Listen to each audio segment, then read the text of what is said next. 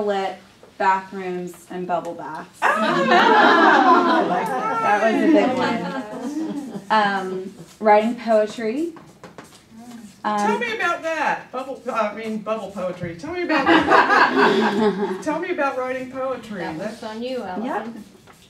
Well, poetry, you can just get anything out, and like, it doesn't have to be things people have to read, so you don't have to worry about people knowing what you're thinking, or, and I don't know, it's like a way of getting things off your chest, but even though you're not telling anybody, you're putting it out on paper. You are so right, Allison, and I think it's fantastic that you're writing poetry at your 13-year-old age. I love it.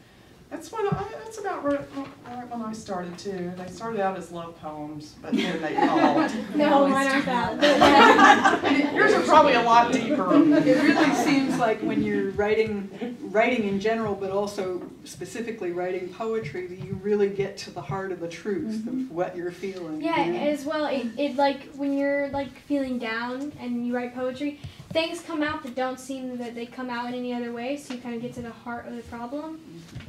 That's great.